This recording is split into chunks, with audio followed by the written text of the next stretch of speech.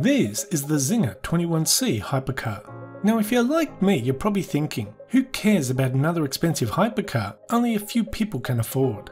Well, Zinger's mission is not just to make and sell hypercars. They want to change the way cars are designed and built through the freedom of 3D printing.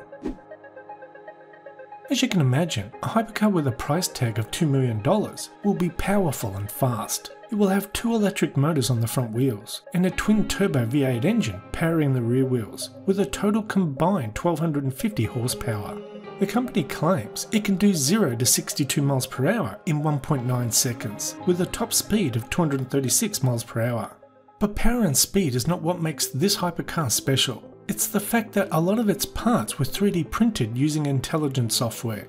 Each component is computationally engineered and optimized for weight, efficiency and performance, which means no more material is used than what is actually needed to meet Zinger's performance targets, resulting in parts that look almost organic in structure.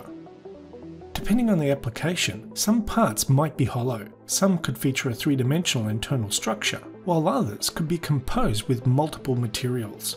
As a result, weight is down and strength is up compared to traditionally tooled parts. You see, the software that designs the printed components only puts material where it is needed, creating mesmerizing organic shapes that flow like tendons and muscles. It can be hard to comprehend what that actually means or looks like until you see the bare chassis. Various sections, especially high load areas, were 3D printed. Everything from suspension wishbones, windscreen surround and dashboard are all printed from aluminium and titanium alloys. Even the exhaust muffler was designed by software to act not only as a silencer, but as an integral part of the rear crash structure. From the start, you've seen I've been carrying this in my hand. We've computationally designed and printed ultralight wishbone suspension arms and uprights using our own proprietary alloys. They look biologic not because we were trying to create something that looks biologic, but because when using machine intelligence, going through all of the load cases that are looped in, the durability, thermal, crash, all of the stress, fatigue, and other load cases, which we use high-performance computing to design. This is a front upper control arm. The machine is only taking materials we've designed, and putting it where it's needed. That's the secret of high-efficiency manufacturing.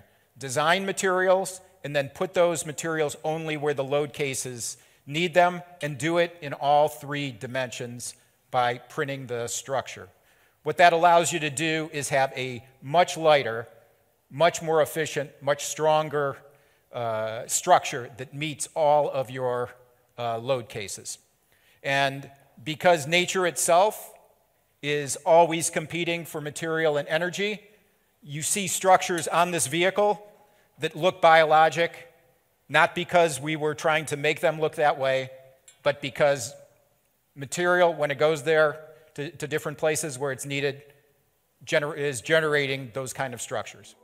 Zinger's ultimate vision is creating software in which you input your requirements. A computer then performs all engineering calculations and then 3D prints the components you need.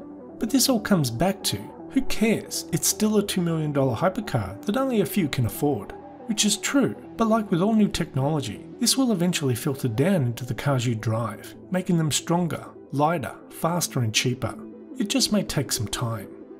I'm sure if it wasn't for Tesla pushing the electric car industry, we wouldn't have such a large range of electric cars to choose from today. All it takes is one company to push everyone else into doing better, just like Apple with smartphones.